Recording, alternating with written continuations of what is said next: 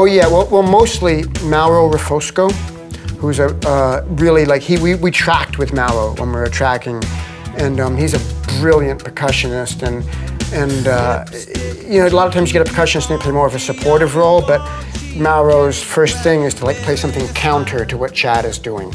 So we get this like counter rhythms happening, which create a new feeling, and it was just great, you know. I knew Mauro from Adams for Peace is where I met Mauro. And we had a percussionist on our last tour for like the second half of the tour, Marcel Rodriguez from Mars Volta. But then, you know, met Mauro, and Mauro and I really hit it off. We have the same birthday. Are you October 16th too? Me, you, and Mauro. Awesome. Yeah, so well, Mauro's with us, you know, so, and he was excited to do it, so we got together and he came and tracked with us, and it was just really fun. And the other guy, Lenny, who's a great percussionist too, but came in later, and that's more of like a supportive, traditional, like supportive, like color kind of glue role. Not to diminish that, make it less important, like the passive thing could be the most important thing, but different.